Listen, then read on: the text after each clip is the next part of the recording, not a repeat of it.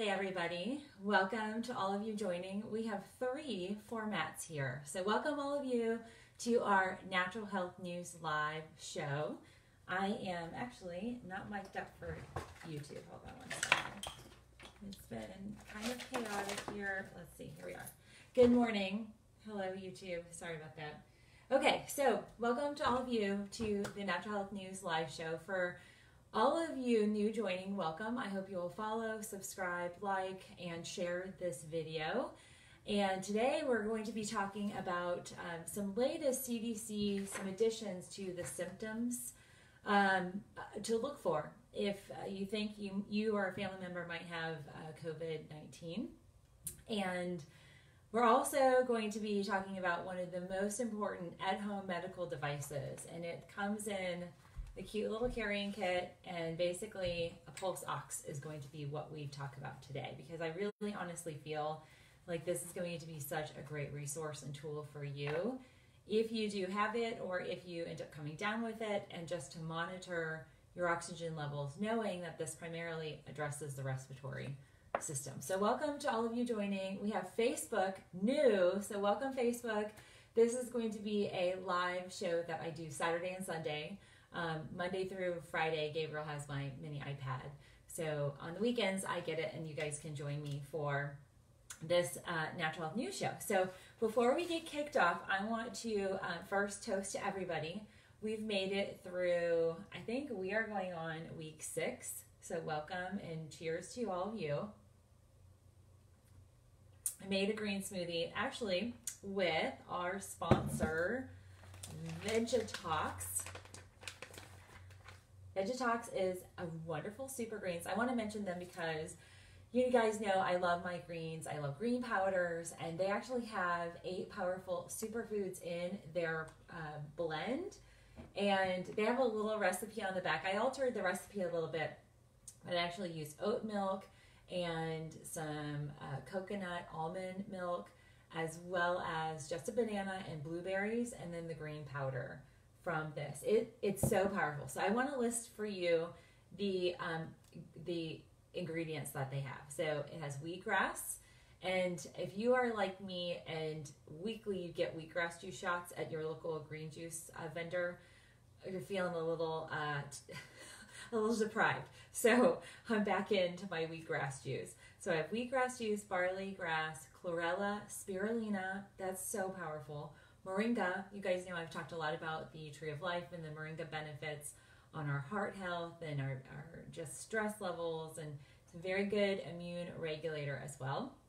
And then it has maca, that'll balance stress. It has camu camu and baobab. Fabulous stuff. So I want to thank the Vegetox Super Greens company for sponsoring this video. Let's give them a thumbs up. You can find them on the link down below. This is actually manufactured in the UK, and oh, it's so fantastic. It tastes honestly better than any green powder I've ever gotten here in the US. So cheers to us for surviving the quarantine mode. So welcome. The recipe. So where do you buy it? It is, I posted it on YouTube in the description box. Facebook, I'll come back. And Instagram if you want to DM me. But you go to www.vegatox.com, and it does come through customs. This was really delivered pretty quickly for us, considering the fact that quarantine is kind of slowing things down. But okay, so here the recipe. I'll give you this recipe because green juice is very healing, very powerful. I did a very healthy scoop. So they say teaspoon. I actually did a little bit more. I go a little intense on my greens because I really feel like now more than ever I need green juice. And we actually missed our delivery of our regular CSA provider, so I didn't get a lot of my greens this week. So I did actually a tablespoon, healthy dose, about a cup of it's about a cup and a half in total of liquid. I used what I had left of my oat milk, which was about half a cup, and then a combination. I have a coconut and almond milk combo, and that has some extra proteins and stuff in that. So I added a cup of that, and then literally, like I have a banana that's kind of close to going bad, I put half a banana. I had blueberries in my freezer, and actually my blueberry bush is coming up pretty soon. But I grabbed a big handful of blueberries and then the green powder, and that's it. And it's really delicious. So again, I want to thank them. They are bringing this content live to you all. And without our sponsors, this is challenging in this world where YouTube's censoring. Facebook hasn't censored, but YouTube's censoring. Amazon's cutting all their affiliate programs, and it's just challenging. So our sponsors allow me to bring this content to you. So I'm grateful. So let's go over some news. First of all, with Facebook, all of you joining, thank you for tuning in. My normal rig for you all, I didn't get a screw for this like setup that I had. So you guys are kind of set up a little bit differently than what I had planned. But just so you know, the format of the live show, and for all of you new joining, this is how it goes. I go over health news, statistics, data about the current state of the virus, numbers, where states are, highlights from just, news, any of the research or clinical information that could be impactful for you all making healthy decisions for you and your families. And then I go into the second part of it is specific to some way to keep you and your family healthy and safe during our, this time of quarantine, social distancing, self-isolation. And today the topic will be about how to use, or a device that I really think everybody needs to have. And we'll go over this a little bit further. And particularly it's highlighted by the CDC, the new edition of symptoms that they added. So anyway, let's dig into the news, friends. Okay, so the U.S. is at 927,000 cases that have been tested, and they have tested positive. Again, testing is not where it needs to be, and out of the 927,000 cases, we are now at 52,400 fatalities. That makes up a quarter of the global death toll. Obviously, the U.S. is leading the world in the cases of this. It's just out of control here in the States. And even with the lack of testing, some people are saying we need to be testing 750,000 people up to 2 million a day. We're not even doing that in a span of 2 or 3 weeks. So I'm watching numbers. New Jersey did surpass 100,000 yesterday. They were really close. They're at 102,196 cases. Massachusetts crossed the 50,000 threshold. So Massachusetts is on the way up. California is at 39. Florida, I grew up in Florida. I'm always watching them. They had over 1,000 cases logged yesterday. They are now over 30,000. And Georgia's just being crazy. Yesterday, you could get your hair and nails done. You could get a massage, and you could grab, get a new tattoo. So I'm sure there's probably people grabbing or ordering up coronavirus tattoos. Totally unsafe.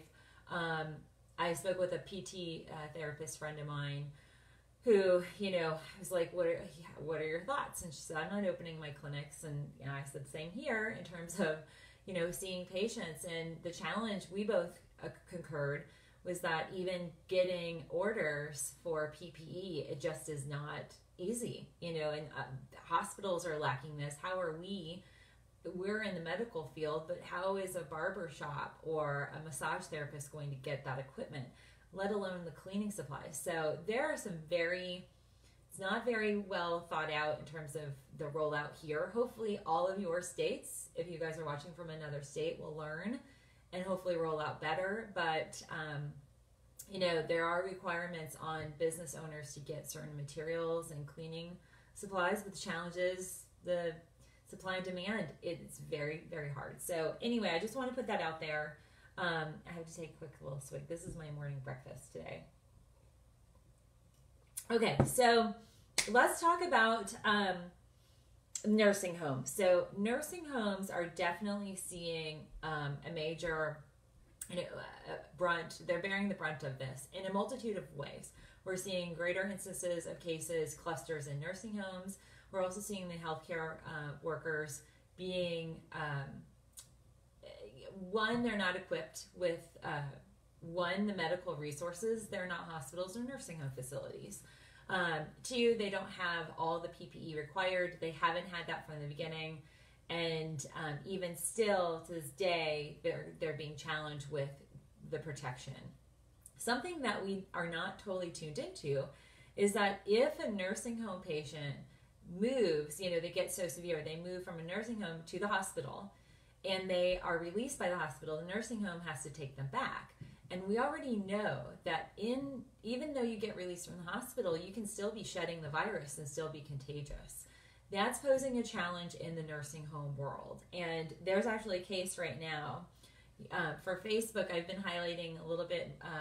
We're going to start to see more lawsuits, legal action happening as it relates to companies, healthcare facilities, states, countries, airlines. I mean, the lawsuits are happening in terms of the liability for the employees and even mostly their civil suits. So there's a nursing, a CNA in a home in New Jersey. So this is based in New Jersey. A CNA, her family actually filed it. A CNA died from the virus because there was a gentleman who was in their home, had the virus. He moved to the hospital, got the care, recovered, and was then released. Well, they had state laws, they have to take them back. And the CNA's family filed suit against the company that owns the nursing homes, and the basis is she was exposed, she wasn't provided the right equipment. So this is something that we're going to have to monitor and assess. The other thing to note right now, we have data that 20% of healthcare professionals are testing positive with the virus. That's pretty significant in terms of, 2 out of every 10 medical professionals are going to be, the likelihood is that they'll test positive. Well, one of the challenges is, if let's say you're ER, there could be anywhere from 15 to 35 people in that space, and these 20% of them might end up having not just exposure, but they might come down and test positive with the virus. So that's a challenge on a lot of different fronts. But the other thing that I wanted to highlight is that the World Health Organization came out, they released, actually it's today, it was early this morning in Europe. They came out with a statement saying that there is no evidence that if you test positive and recover from coronavirus, and you show antibodies to this virus, that does not mean that you're protected. And their statement was to my mention, I think it was yesterday. Yesterday, I mentioned, was it yesterday or the day before? It was the day before. 2 days ago, I mentioned the Delta CEO had been interviewed on CNBC, and his comment was that it was very general, and there's a lot of backstory potentially to it, but his comment was that there may be a situation where traveling might require an immunity passport. Okay, so the World Health Organization actually said and warned against immunity papers, that just because we're looking at potentially better testing in terms of the antibody testing that will potentially show a lot of us were probably asymptomatic and have antibodies or had some degree of exposure, but didn't demonstrate symptoms. And then, by the way, we're going to go over new symptoms to look out for, because there's a lot of folks that are showcasing certain symptoms that aren't necessarily lung respiratory related. So the World Health Organization really wants people to be cognizant that just because the antibody testing is coming out, that our bodies might show antibodies, that does not guarantee or mean we are now immune. So that whole idea of herd immunity, also we need to table that, because we just don't have any evidence right now that antibodies minimize your risk of exposing yourself again or having it again. I reported about, I want to go back, this is like my notebook of every show, every report. I want to go back to, it was like a week or so ago. Seoul, Korea was showing that there were, let's see here. Seoul, Korea showed it was something pretty phenomenal that there were cases that were coming back. They had tested positive, recovered, and then they came back and were testing positive again. And it was substantial. It was like 20 or 40%. I can't find it now. But, you know, that is something we need to be aware of. The whole, and that really scared a lot of people. I had a lot of you comment, oh my gosh, the immunity passport, like, what the heck? What does that mean? So just know that that is, the World Health Organization is cautioning against that. So I want to take a quick pause. Please hit the like button if you guys are liking this over on Facebook. Same on Instagram, particularly on YouTube. I really appreciate that. And then also, if you want to share specifically details to friends and family, this is quite helpful, especially on Facebook. That helps create more awareness on this matter. The other thing that I want to highlight that we're going to hear more of is that there is a food crisis in the world of food manufacturing, but even further than that, growers of food, the dairy, you know, farmers, dairy, I don't even know what they call them. And I have family in this category. Angie, one of my cousins is watching. Angie, what do we call our, like the Mullen boys that do they have cows that they milk? Dairy farmers, I guess is what we call them. But all of the food, there's a disconnect right now. There are farmers that are looking at potentially having to plow their foods or plow their fields that are fresh and ready for food production or food picking. And yet the customers, the amount of, their buyers have dried up. So some might sell direct to restaurants. Well, restaurants aren't open. So that is going to be a challenge. And we're starting to see that their cries to the federal government for help to turn the switch to moving food instead of to the restaurants to these food banks. We're seeing a massive explosion of people heading towards food banks that literally don't have food. And it is heartbreaking and heart-wrenching that this is a basic requirement. And the requirement and necessity of food, we have food being produced by people, and yet there's a gap between getting it to the people who need it. And I've heard some horrible cases of, pig farmers, they had to euthanize. They didn't have to, but they chose to euthanize the little baby pigs. I am not vegan or vegetarian by any means, but I definitely lean that way, and we don't eat any pork in our family, and it just breaks my heart. So it also breaks my heart that, like in Texas, there's 10,000 families that line up on a weekly basis to get food, basic requirements. Same up in New York, and it's all over the U.S. and also we're going to be seeing this also all over the world. So I want to put that news out there. Okay, so I want to go over some additions. So the CDC, okay, and I know you guys are there. I'm seeing a lot of feed hate on the World Health Organization and the CDC. Them being what they are, regardless of your thoughts, they are thought leaders, and they have clinicians and scientists that are some of the best experts in the world. So I don't want you to completely disregard everything that's coming out of there.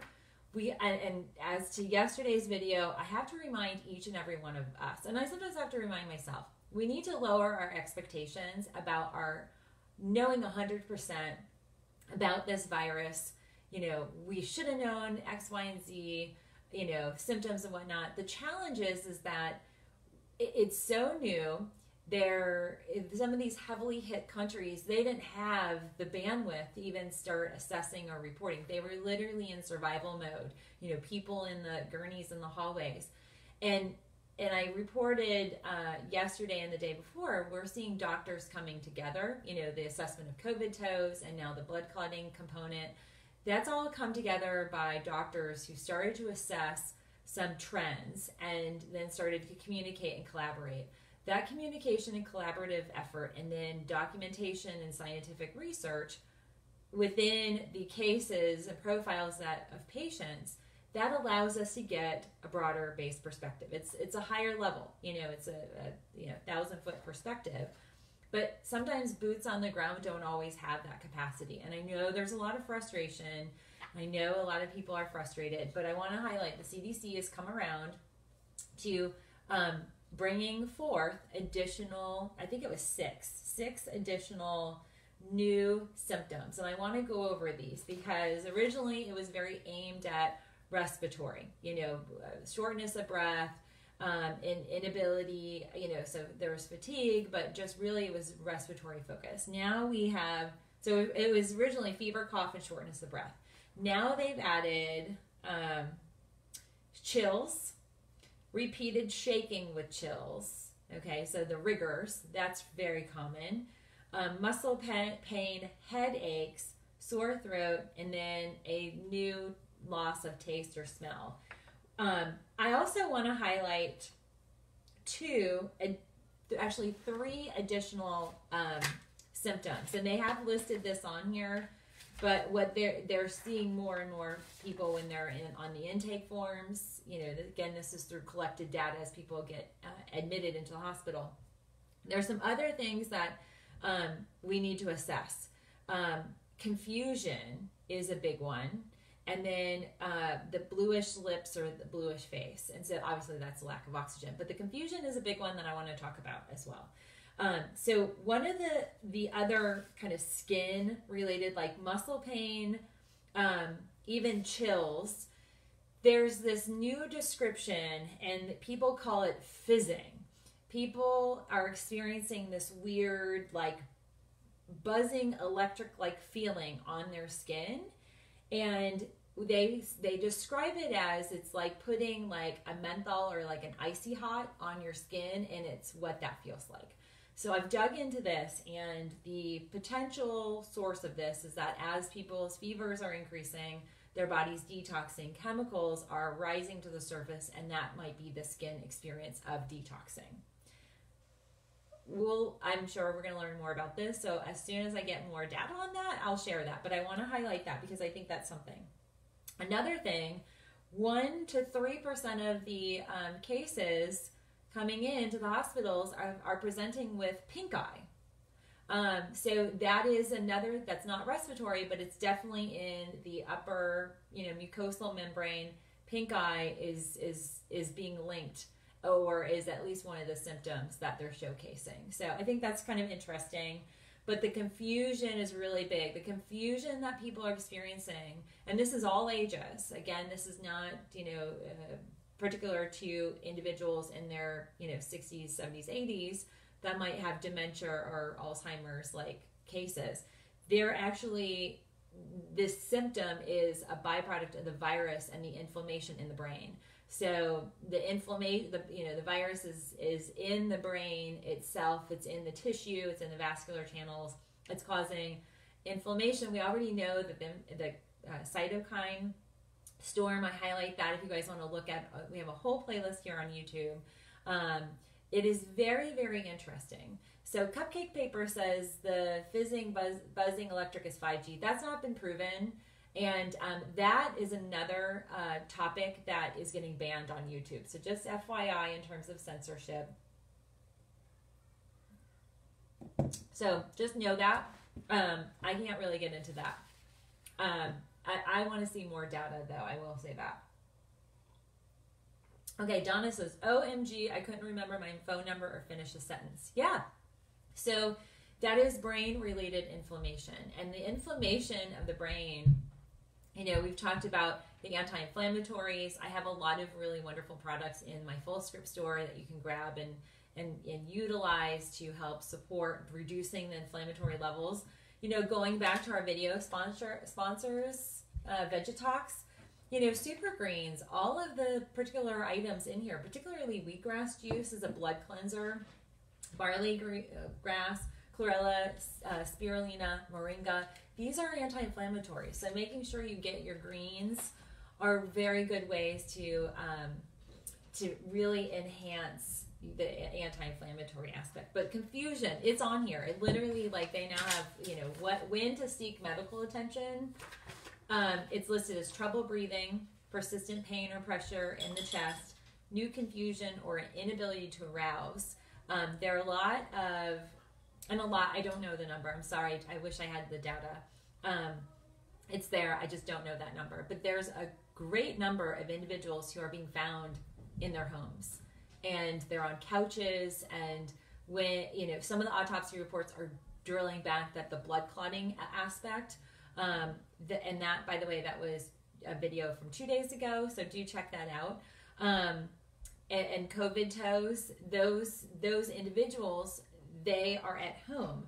And that brought me to thinking, okay, so if you're at home, either you have been tested or you haven't, you might be presenting with symptoms. How can you successfully monitor yourself, especially if you're by yourself or even with family? But if you're with family and you may have it, you're in quarantine. So that's why I want to talk to you about the Pluse Ox, because I think this is a fabulous tool. This is what the hospital providers are using. And that's where they've started to assess, okay, when a Pluse Ox is like 15 or 25, where it should be in the high 90s, and people are like, la la la, playing on their phone, checking out Facebook and, TikTok. By the way, I have a friend who's totally into TikTok. I get messages, TikTok videos all the time, and they're totally hilarious. But it's posed a question, because when you are presenting with a low Pluse Ox, these cases are seemingly fine, and so you might be seemingly fine at home, and if you're not monitoring your Pluse Ox, it might not register that you need to go and seek medical attention. And then also confusion's a whole nother dynamic to that. So that is something I wanted to highlight. I have highlighted the loss of smell and taste.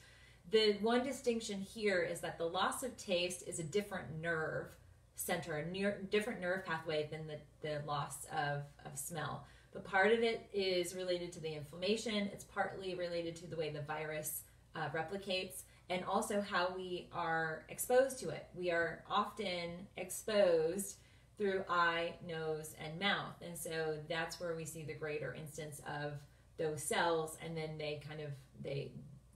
it triggers the immune response.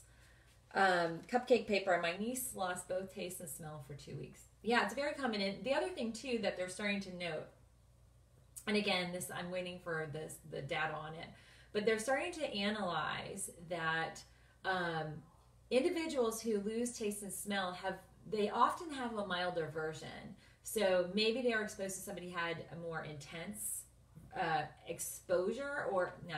more intense viral infection, and then husband for instance has really intense virus, down for 3 weeks.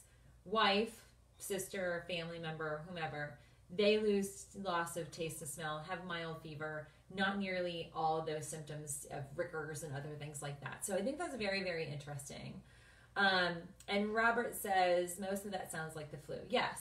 A lot of viruses, colds, will often mimic the flu. But this, just to be clear, is not the flu. And yesterday I reported, globally we're at 2.7 million cases. We have 197 deaths globally. And, and here in the U.S., like I reported, we have over 50,000 deaths. That surpasses 7 of 9 flu seasons. So it's not the flu. The symptoms can be similar, but there's some uniqueness to these symptoms. And the other thing too is it affects everybody differently. So Donna says, I had a low Pluse Ox when I went to the hospital. And the CDC says pets can contract the virus. Yes, so Anga, that is absolutely true. I reported a few days ago 2 kitties in New York who had exposure either from their owner or life on the streets. I think it was described by one of the articles. But they were exposed to it, and they came in with respiratory conditions. Okay, the real Charlie Orange says, I've been confused about that. When they say cases, they mean that those people have been 100% tested. Yes, that is absolutely true. So our numbers currently that I report every day, and I don't know if, so Facebook, if you guys have any questions, feel free to comment in the box below. I try and answer them as I can. So when I report cases, those are tested. I do hear from all of you and people I know that have tried to get tested, can't get tested, go to the testing sites, they run out. But yeah, the real Charlie Orange, these numbers are not just symptom based. And we are still learning the symptoms. I mean, I think this is evidenced by the CDC just adding yesterday, the 6 new symptoms that we are starting to discuss. So, I had this week, I talked about COVID toes in one of our live shows. The other show, I talked about the blood clotting aspect and the kind of overwhelming blood trauma that the body is showcasing. Strokes in young individuals, 31-year-old, 37, 38, 44-year-olds having strokes and big blood clots that, prompt amputations of legs like the one Broadway star.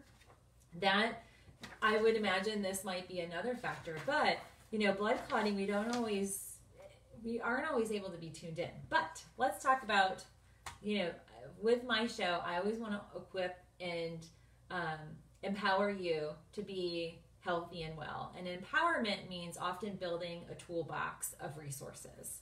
So let's talk about a Pluse Ox. So this is a machine that literally you can buy at home. You can grab this or you can grab it online. There are some vendors that can get you this in a few weeks. Others, it's a little bit of a delay. Even, check out some of your durable medical supply companies. Some of them can sell online or you can go and pick up. But what you do is you literally put this machine, it's like a little kind of a paper clip, if you will, and you just put it on your hand, on your finger, usually the index finger, and you just wait and it will give you a readout. And so we'll just wait until my little readout comes out. But this is very powerful. Okay, so here we are. I'm right now, because I'm talking a lot, I'm at 96 in my oxygen, and my heart rate is 86. So this is very powerful. When I did this, I think I took the photo. It was at 99 or 98. So this is a very good tool to measure where's your pulse ox. We use this, I think I mentioned to a lot of you, that I hiked the Himalayas and got beyond high altitude for several, we were hiking for over 4 weeks, but we got into altitude, and we were at altitude for, I think it was 2.5 weeks, and then extreme altitude for a matter of 7 days.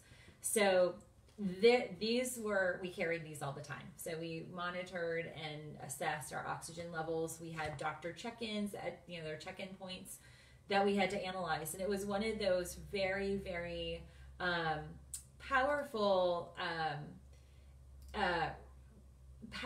tools for us to assess how are we doing. Because a lot of times if you're athletic or you're really, you exercise a lot or you eat well, you can feel like you're fine, but your oxygen levels might not showcase that. And that's the real indication, because you can be fine now, but people, in altitude crash. Well, the other thing about this particular virus, and as we're starting to see how the doctors in ER and ICU are starting to retweak some of the protocols, they're starting to treat some of the lung-related congestion and just the changes in the respiratory process, the lower respiratory process. They're treating it like high altitude sickness. And again, this is one of those tools that's very, very easy for all of you. So my question, Donna, so Donna, did you have a Pluse Ox at home? And were you monitoring this? So that's my question for Donna, who is at home. Lois, my Samsung phone has an app that measures pulse oxygen. Would you think it would be accurate? So that's interesting. I have seen vendors, and I've even been messaged by some of them, that they have a device like this that goes on the finger and it transmits to your phone. The question I would have is, how is it doing that? Like, do you put your finger on the app? But there's got to be some measurement for it. But yes, technology can be very powerful for us, and this is something that I think would be a very impactful resource for all of you to get. The other thing too, I think it's also impactful for any of you who have asthma, who have bronchial challenges, often get sick, or have any type of respiratory impairments, lung disease, COPD, the emphysema, and then also any of the radiated lung tissue. Those parties for sure need to have these at home. Anybody would benefit by this, especially if you, unlike us, we're staying at home, we're minimizing our contact. If you are out in the public, you're a frontliner, you're shopping for groceries, you're doing anything where you're exposed, this is going to be a good tool to monitor how you're doing respiratorily, if that's a word. So what is the best pulse ox? So there are a lot of different ones. I think right now, because supply is high, the demand is high, supply is kind of low, the best one is the one that you can get faster and sooner than anything else. So you might find these at, honestly, I'll tell you this, I don't think you'd find this at a Walmart or a Target. You might find these at Walgreens or CVS. I'd call ahead.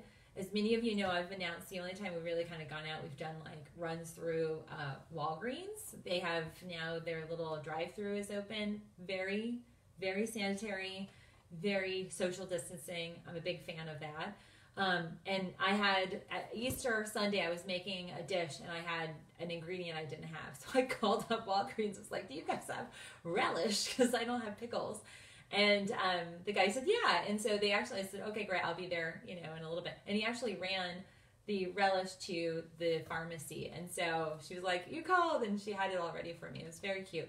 But you can call and then find out if they have these. And I think this would be very impactful for all of us to have. I mean, it is not a bad idea also to assess how are you doing on a daily basis. Because the other thing, too, the more and more I read about this, there's a lot of people, and I plan on packaging up some of my video content about like the most way to cough productively and how to expand and clear out your lungs and sleep, on your tummy to help your lungs heal and drain.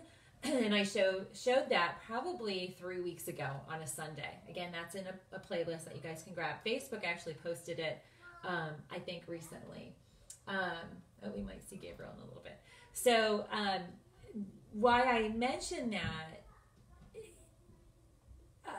there's a lot of discussion of, okay, all you have to do is just wake up in the morning and take a deep breath, and if you can breathe well, you're fine. That's not necessarily true. I do think that there are some really good lung exercises. There are some good ways to clear those passageways. I'm all for that. I'm editing a video right now that talks about, there's two kind of parts to it. One part is a lung chest pulse test that I recommend using a lot of the products I've highlighted to you guys topically. But again, just don't rely on breathing to go, oh, I'm fine. Again, this is where this is most important. Tyler, hey Tyler. Do you have any recommendations on COVID plus pregnancy, or would you consider that as a future topic? That actually would be a future topic. However, we actually have several moms that I know that are very close to term and are getting utterly, utterly nervous. And so this would be, and I know Tyler, this would be one thing. I would call your physician. First of all, if it were me in this situation, I would want to see there's ways or clinics where you can do outpatient related deliveries. So you're minimizing your exposure and you're not by yourself. That is a big thing right now. Depending on where you're at. Tampa and the kind of those areas, you might be okay. But here in Atlanta, the COVID protocols, pregnant moms are laboring solo. So that's one thing. The second thing would be, and this, I do need to dig into this further. As far as pregnancy, it's this really weird question mark about women who are pregnant test negative up through to delivery, and then they test them again at 25 hours after delivery, they'll test positive. And the challenge, and I don't want to scare you, and I know, delivery has a lot of fears anyway, traditionally with women, but one of the things, the challenges that we're seeing with some of the ladies, the blood clotting factor, the blood clotting, the placenta delivery, all of that is a factor. So what I would do, Tyler, I'd see if you could have your OBGYN run your K2 levels, and you want to have those optimized as much as you can, because that will help minimize potential risk. The other thing would be, like yesterday's video would be a good video to watch, where I talk about ways or actually 2 days ago, the blood clotting video. Omegas are really good, for keeping things moving and healthy. And DHA is very good for the baby. The other thing that would be impactful would be to look at adding not just vitamin K2, but vitamin D. Those two go hand in hand. Okay, cannot get rid of my chest cold using colloidal spray and probiotics and natural cough syrup. What are your thoughts? Is it just a chest cold, or could this potentially be COVID? That's the one kind of question that a lot of people are plagued with. If you're having a lingering chest cold, is it really a chest cold? So I would call your provider, talk with them. They'll run through symptoms, especially if you've been a little feverish, and see if maybe you get a test. Susan, good morning. Okay, so Donna, Dr. Melissa, why hasn't anyone mentioned using an insensitive spirometer? It's helpful, perhaps because I use oxygen. Oh, yeah, that's a good question. Dr. Melissa, can you please advise if it's okay to buy pet birds during these times? I don't see why not. In Gabriel's perfect world, he wants a hamster.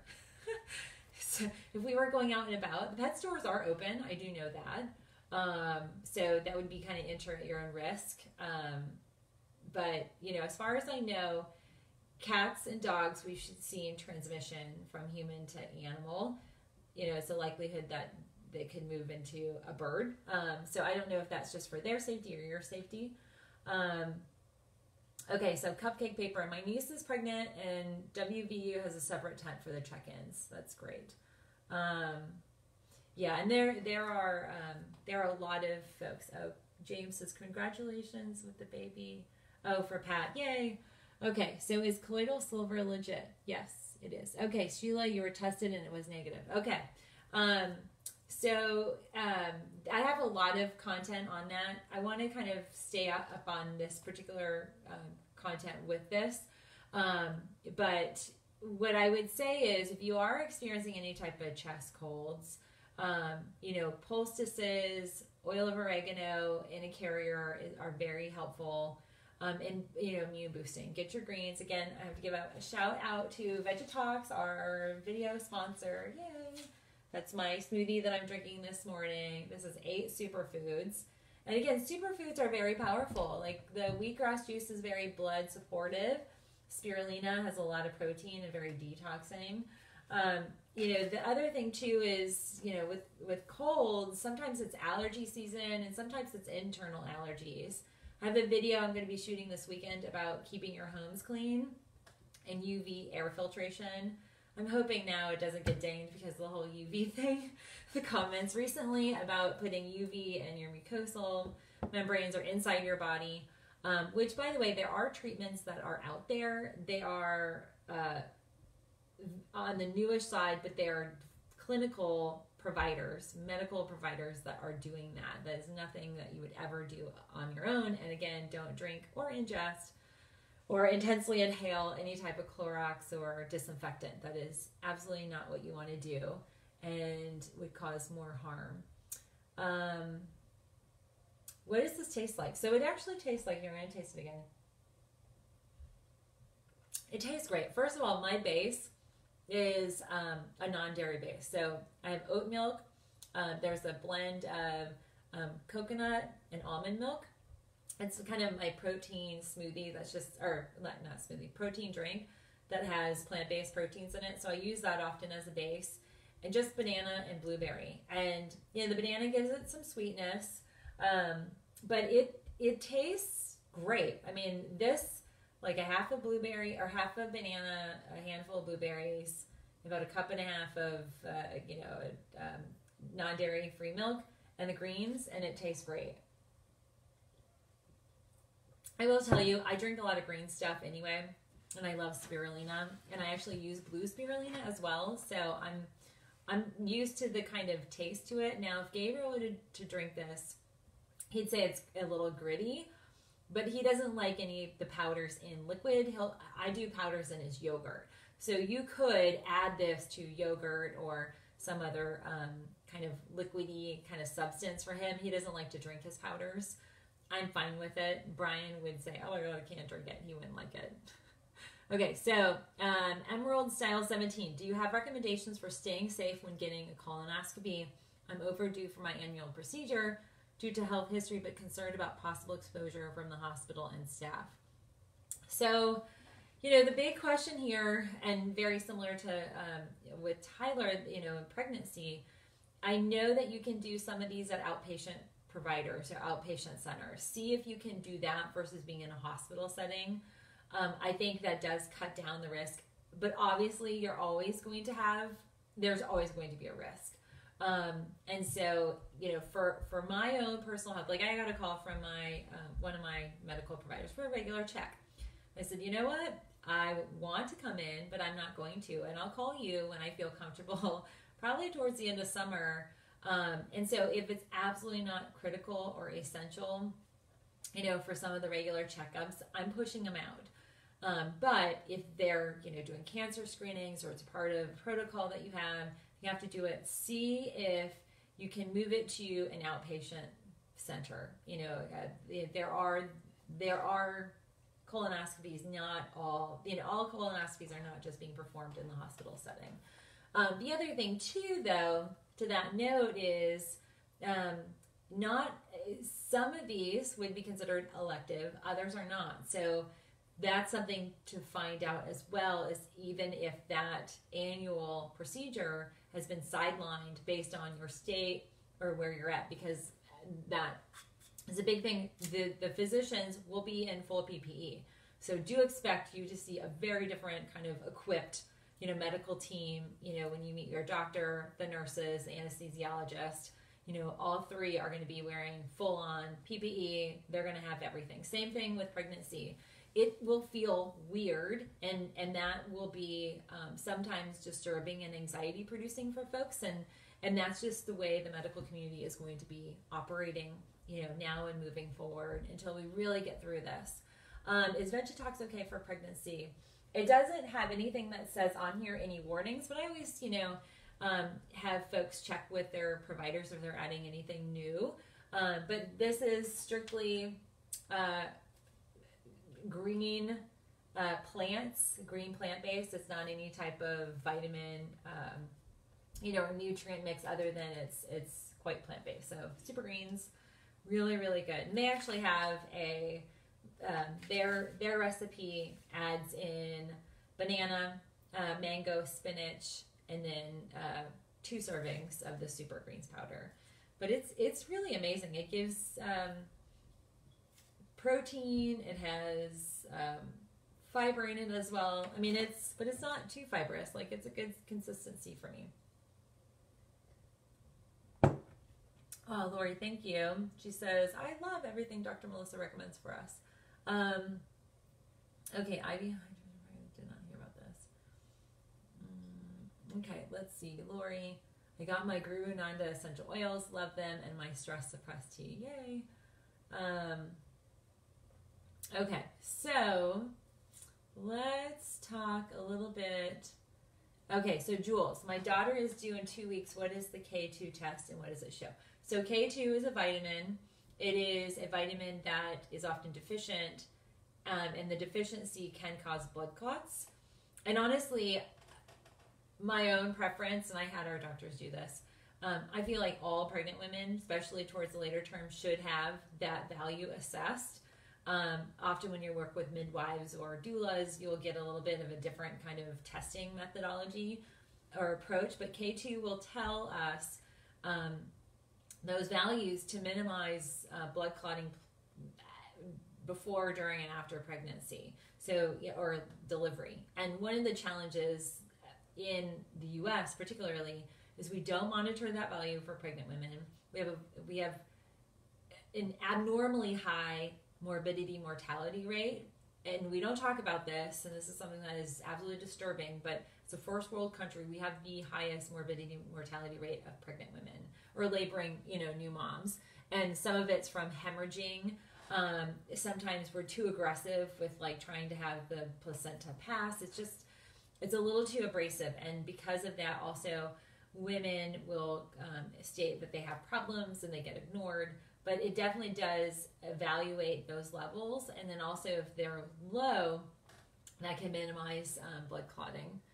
But, you know, the one thing, initially there was a lot of communication that, oh, if you're pregnant, you're totally fine. You've got immunity or whatnot. Like I've heard a lot of these stories, and that's not valid. If anything, what's really bizarre is that, you know, women test negative right before they have their child, and then a day later they test positive. And I think some of that's just the natural body immune process. Oh, thanks, Cupcake Paper. $4.99 super chat. Thank you, thank you. Cheers. Green drinks, yay. So that is something I think that it needs to be assessed more. Okay, so Deborah, hey Deborah, over on Facebook, she says, my husband tested on April 3rd. He was positive. They did not want to test me. See, that's a problem. Globally. I mean, just think about that. You guys are living in the same household. You've got exposure. We are sleeping in different rooms. For our safety, I suffer of asthma. Just a juicer. Breville, do you have any recipes for recovering?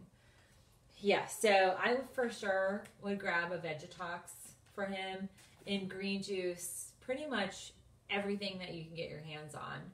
You know, all greens, ginger, lots of ginger. Ginger is anti-inflammatory, turmeric. I actually have a protocol. I'll post on Facebook. I have a protocol that I've kind of listed out as kind of the antivirus checklist. Those would be items, and again, a lot of those are in my full script store, that would be in the catalog. You're going to want to use food plus really strong kind of functional medicine protocols, herbs, you know, nutrient density, homeopathics to address that. Let's see. Do I have a video on thyroid? Georgia Peach. Oh yes, I have a whole playlist on thyroid issues, challenges, hypo, Hashimoto's. I also have protocols. They're all available in my digital online store. So if you go to my website, naturalhealthresources.com, you can grab one that suits your thyroid related condition. And I even have reflexology points that you can invigorate that help balance that. Very, very substantial protocol. It's very powerful, and I think you would like that. So those are downloadable, purchasable, and downloadable via an email that gets sent to you. What is a pulse ox to go to the hospital? Okay, so that's an excellent question. Okay, so let's get back to pulse ox. And Deborah, I hope you guys. She said, "Sorry, I didn't say good morning." You know, so we're just thinking about you and your husband. I know it's really scary, and you know, just do your best at you know, sanitizing as much as you can. Really social, you know, really quarantining. The other thing too is make sure, and this is a radical approach, but you know, if you're delivering food to his door, he'd want to be in a room the whole entire time. So, you know, Brian and I have strategized about this, and then we even were like, okay, one of us would just go to a hotel. Because if you're in a room, you need a bathroom. You don't want to have that kind of exposure of like getting, you know, some people don't have masters that have a bathroom attached, or it might not work for their arrangements. But one of the things is, you know, really, really being careful, you know, not to send him like a cup or glass, to have the throwaway type of utensils, throwaway, you know, garbage, like the, you know, we've been using these, or did initially when our kitchen was a wreck, before they put in our utility sink. We were using like the, just, you know, the throwaway plastic plates and stuff like that. What you don't want to do is you don't want to be picking those up, washing them. That enhances your risk of transmission. And then the other thing too is I would recommend you get for his room a UV air filter, and at least that can filter out the air. You can't create negative pressure. That's the ideal way to kind of quarantine. But it would at least clean that air so that, you know, the HVAC is going to be, your air system is going to be pulling, you know, his droplets and then moving it through the house. I know that sounds crazy, but that is definitely Joy, welcome. I got in a few minutes late on the discussion of blood clots. Yeah, so I actually have a live, so I'm doing live shows. This is like our 40. Actually, this is, I think this celebrates, let me look at my calendar. This is a celebration. We have 1, 2, 3, 4, 5, 6, 7. This is my 7th week, friends. I've been going live to you 7 weeks. So that's how long we have been in quarantine. I said 6 weeks earlier. Holy cow. You know, anybody else losing days? That's not my memory. I'm confused.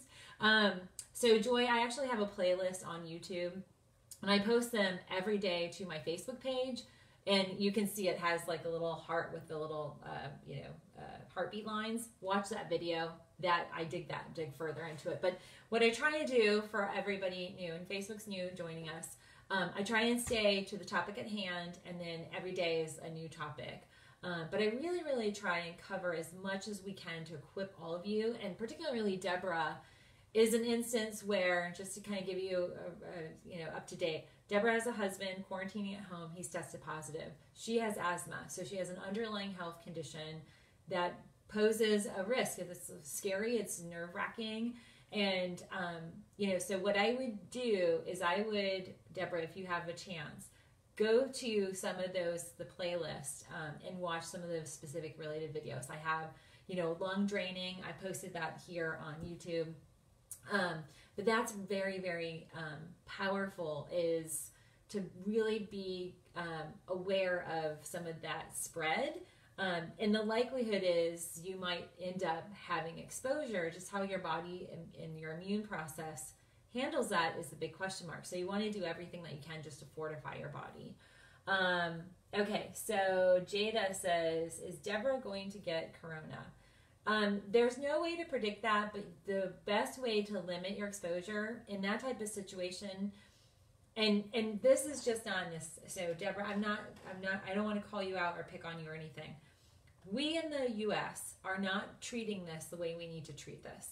So for instance, in other countries like South Korea, what they did is so for instance, Deborah's husband's test comes back positive. He doesn't go home to expose Deborah. He gets sent to an isolation quarantine hotel, and he convalesces there. He has workers who have PPE and all the other stuff, and they're delivering food, and the food bowls don't even leave the room. He's in there, he's getting, whatever medical needs he has, but he's just hanging out and not exposing anybody. We're not doing that here in the U.S., and we're putting partners at risk. The likelihood of him being in this state could be 2 to 3 weeks. So financially, we said one of us would go to a hotel.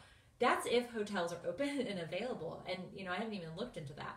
But that is definitely something that, as we get better, and that is like a big if we get better with our testing, with our contact tracing, and then the isolation, that's what I presented earlier in the week. The huge kind of getting back to, I want to see if it's over here. Oh my gosh, you guys, I have so much information. It's over there, but I can't grab it. I put out the pandemic.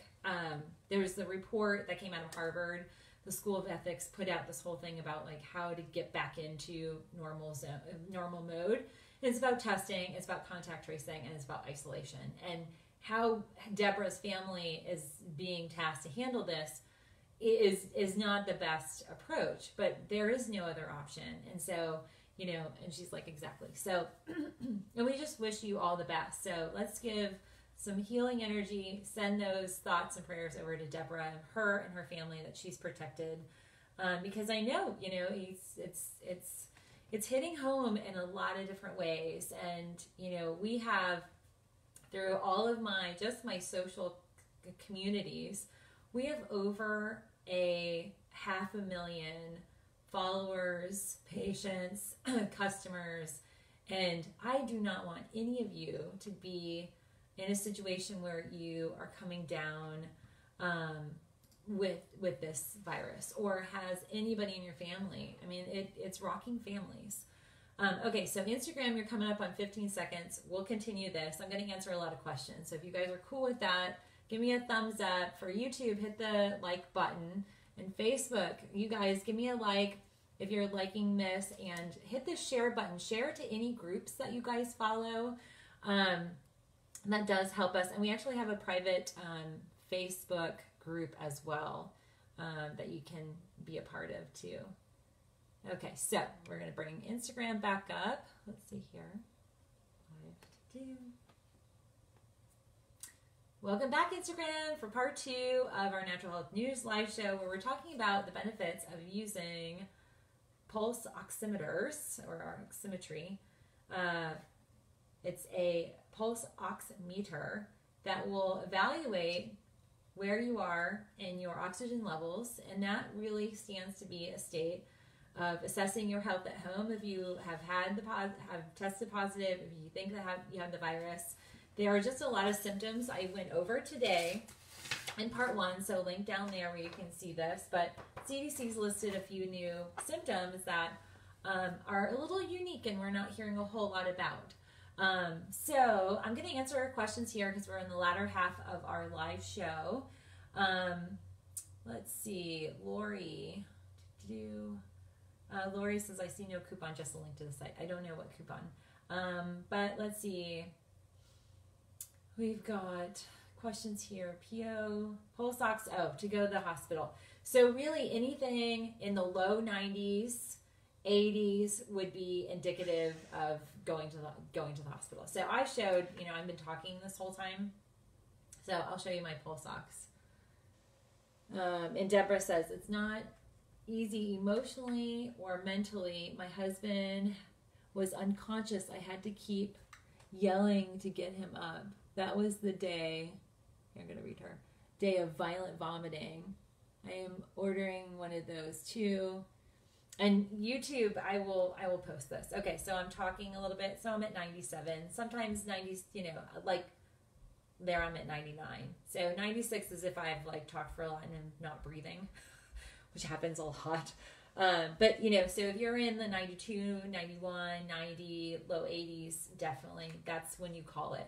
But you also monitor, keep a little chart, kind of monitor, when you're kind of dipping. Because the other thing too, it's not uncommon, let's say you have the fever and you're up at 2 a.m. Well, you'll have lower pulse ox at that time frame anyway, just because of the way the body's slowing itself down.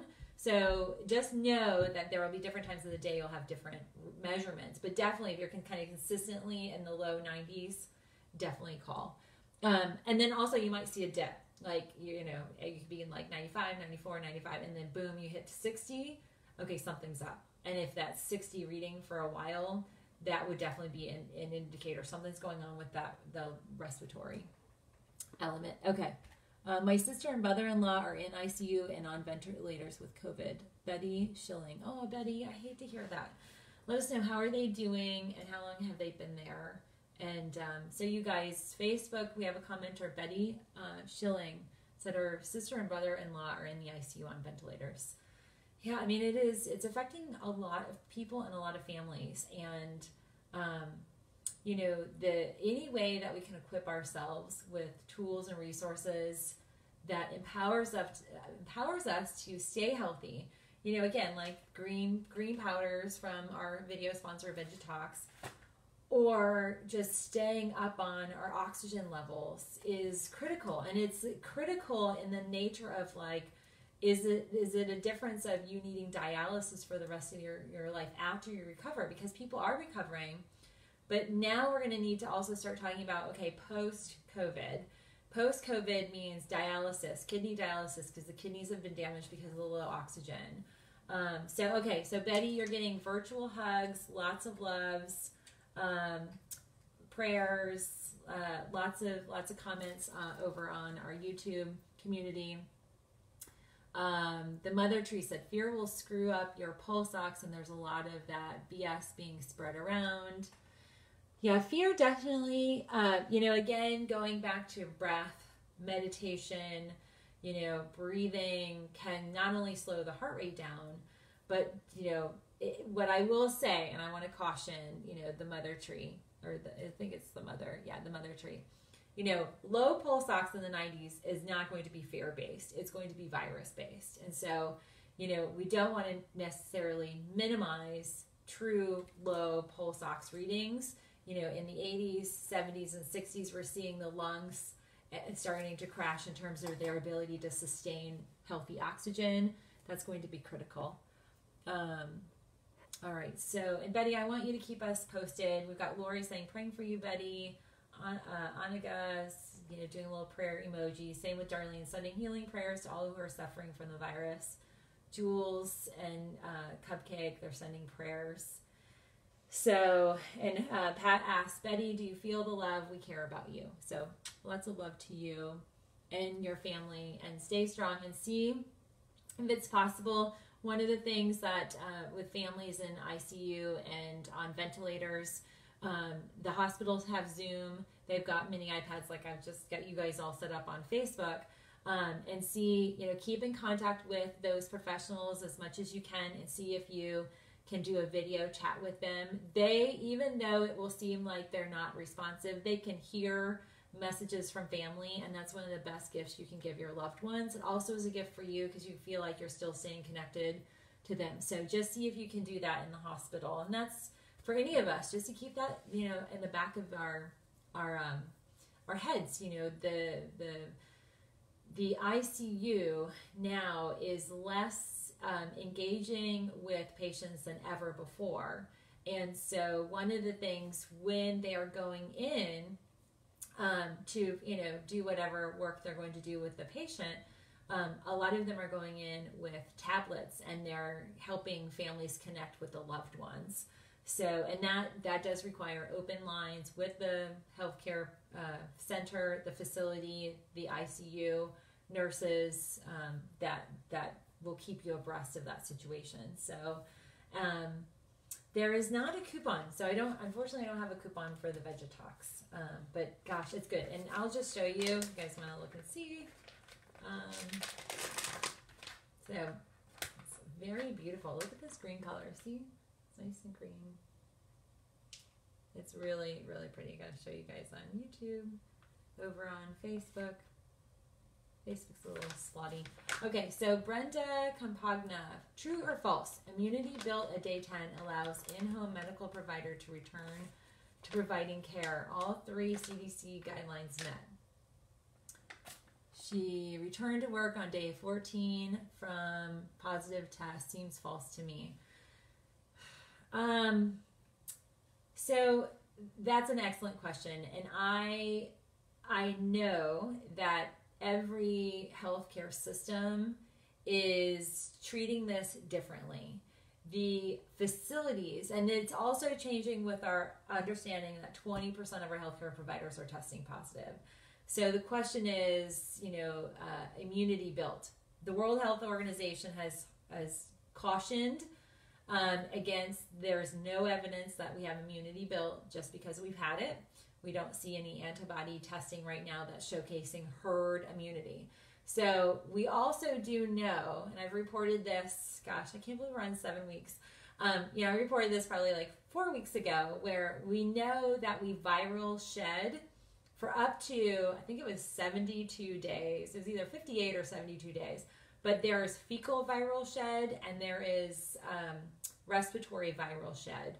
And we see that in patient rooms that have been analyzed. We see that, even after the fact when families go home.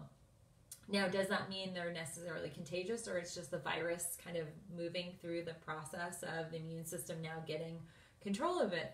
That's a big question. So I think one of the things, Brenda, that question, I can't answer true or false, but I do know that some facilities are bringing people back sooner because they're short-staffed, and they need, if you go down an ER nurse, an ER doc, an ICU doctor, or a nurse, or even, technicians that are doing CT scans of the lungs, or they're doing the oxygen treatments, the respiratory therapists, that's not an easily transitioned,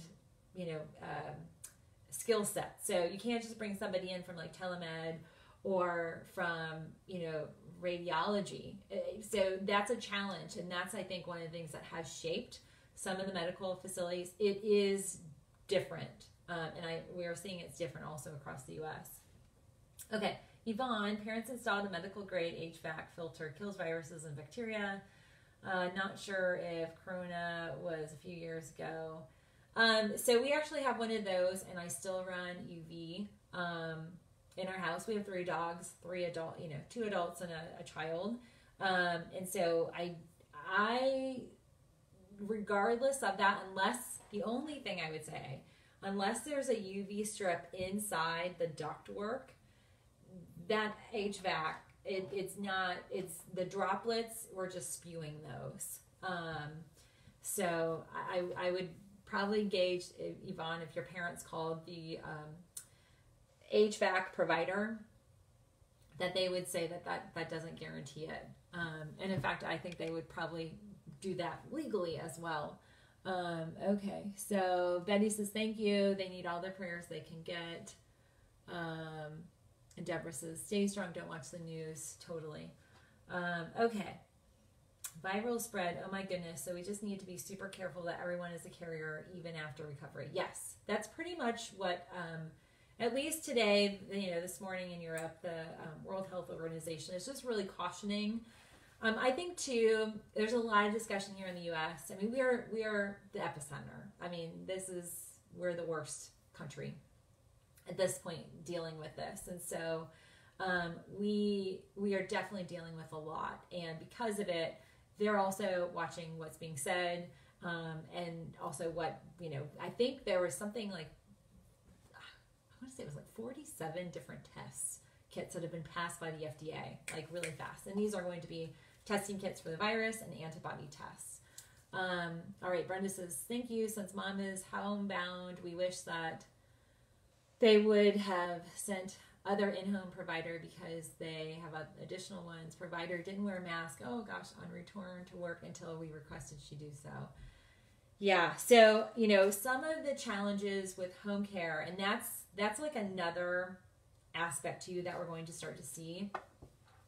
And I know some friends here locally that they have PICC lines and things like that. Some patients as well, cancer patients that are getting administered medications at home through IV. One of the challenges is that home care providers tend to be the least equipped and provided for in terms of safety for not just themselves, but also the patients they're dealing with. So, in that type of situation, I would call the provider and definitely demand that, but also be equipped with that at your own home, because the likelihood is they're wearing the same mask from home to home.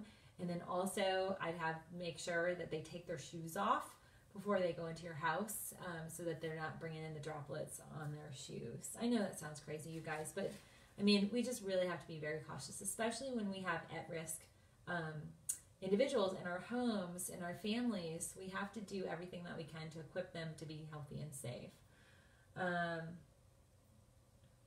So I see 2009 BA, open doors to home, will that help? Well, I definitely think opening and airing out our home is always impactful, just to clear things out. Just be cognizant, like if we do that, allergies are here. So as soon as we close our windows, I've got a whole aisle of my air filters, pretty much every room, upstairs, downstairs. Very, very critical that we keep clearing that out. AW, first time here. Oh, welcome. I hope you follow and subscribe, join our community, and hit the notification bell for all of you, because then you actually get notified when we go live. You can subscribe and that bell will be off. You want to turn that on for all of you who love our content. Says you are very informative. How long do droplets last on soles of shoes? So depending on the type of shoe, it could be rubber, it could be metal. So the material itself is the variable, and anywhere from 3 to 5 to 7 days, depending on the type of material. So that means that you want to have outside shoes if you're going about shopping or whatnot. Take them off. Take off, your clothing in like your garage with the garage door closed. Have a paper bag. You put that in to be cleaned, and shower, washing your hair and showering. And I always say do your nasal spray, the saline spray, just to clear out and cleanse your sinuses too. So let's see. My nurse or OTPT won't take off shoes. My house is clean. Oh my gosh, I would demand that. Yeah, Donna, and I would even put a sign at the door. All medical, professionals, take your shoes off, and even have like a little cardboard basket, or like cardboard box. Have them, put that in. Because here's the thing: cardboard, the virus dies after 24 hours on the surface. So that's one of the easiest. Like mails and that same kind of category of cardboard paper. Let's see. The real Charlie Orange says we wear all white and then bleach the clothes and do everything you mentioned. Excellent. My husband, Marietta. My husband works at Hyundai and Kia Automotive Plant in Tallahassee, Alabama on Monday. Not sure if this is going to be safe. I know. Yeah, providing booties, Alexi. What I would say, if you did provide booties, still have them take their shoes off. And then the booties they would put on as they get inside and then take them off outside. And then they swap out their shoes. Like we actually have a center, we have deliveries and stuff. I have a little center that we made right by the door, and I have hand wipes for all the professionals that are delivering stuff to us. I give away hand sanitizers. We have snacks. I have masks. I have gloves. And I buy more every week, or however often I have an Instacart shopper or online. And that's for these folks, and they take what they need. And I value that, because if you can give them things to help them, they will use them. Hand sanitizer too. I would, have a little station outside. If you've got medical people coming into your home, have a little hand sanitizer spray or whatever, Clorox and I say Clorox, but I've mentioned forces of nature is what we use inside. Not everybody will know or even think that that's what is going to help them. So you can obviously have that and use it in your house, because it is very powerful at cleaning. But, Clorox wipe thing, and just little notes, like we've got taped on. I use my little Post-it notes, tape on, for your, to clean your hands. And then, we have a sign, thank you for everybody delivering. We appreciate your work. We have snacks and healthcare stuff for you. So Alyssa, I will post, Aaliyah is where I've been getting the majority of my hand sanitizers, and then sometimes hit or miss. I've been able to get some smaller independent ones from my Instacart person that goes to Sprouts. Sprouts is like my go-to. So they got me all of my Clean Well sanitizers, and they're, a little expensive, but to be honest with you, these people are doing the job that I don't want to do, and I would, know that they're putting their lives at risk delivering and coming into people's space. And so any way I can support them, I am going to do that. Can the shoe covers help wearing them to store when purchasing food? That's actually an excellent question. So I think the material, I know the material on the covers, they're not, so droplets basically are water, snot, mucus. I know it sounds gross, but that's what they are. And the heavy ones fall, their gravitational pull, it pulls them down. So there's a lot more viral spread on the floors than anything. But it's circulating, it's aerosolized, so it's circulating in the air for 2 to 3 hours after somebody infected has breathed in that space or coughed, and that is why the mask is not necessarily about the person, it's about everybody else. So they cough, it minimizes just how much is coming out into the space. And if you guys want, my friend Sarah, she's still making masks. I have all of my, Etsy store links down below. Sheila, you can order this at www.vegetox.com, and this is so good. And then you just add it to your smoothie like I have. So I would say, Deborah, on that front, I don't think it would be absolutely protective. I think the most effective way in the car, you could have your shopping shoes, and you could have a cardboard box in the back of your trunk, and you have your, inside your car shoes and your shopping shoes, and you could do a swap in the, I haven't shopped, but this is what I would do. I would have in my trunk, we have an SUV, so it pops up. So I would have a box where my normal shoes would be, And then I would probably have my plastic flip-flops, driving, that, I'd get out of the car and walk around. And again, just think about there's droplets going to be in the parking lot too. So I would have, really you'd have 3 pairs of shoes. One that you'd be wearing in the car to get out to swap into the shopping shoes. Your shopping shoes, shop, and then when you get back to the car, take them off and stick them in the cardboard box. Again, cardboard, if there's transmission, 24 hours, that's dead. But you'd have to clean the bottom of your shoes either when you get home or there, whatever. Have a little sanitizing station for your hands. I actually am going to share on tomorrow, there's a vendor that I found that they actually have these really great little hand soapy wash things that are on the go that are great for this type of situation. So that would be something I would do. And then you could swap out your shoe. I mean, so there's still going to be exposure in the parking lot, but it's a whole lot better than your Trader Joe's, Target, CVS, Walgreens exposure. And I know that sounds really crazy, and people have given me flack about how diligent that sounds or how detailed, but we really have to think about where these droplets are. We don't see these. So because we don't see it, we can't assume it's not there. We have to assume it is there. And these droplets are so small. They're in the air. We can't see them. And I shared, with you all on the live show weeks ago, the droplets, like the spray goes 23 to 27 feet. So a sneeze can extend 27 feet. That could be 3 aisles over, at a shopping store. Elizabeth, Dr. Melissa, I live in upstate New York. My dad was rushed to Albany Medical Center yesterday with 102.3 fever. They said they couldn't test him and sent him home.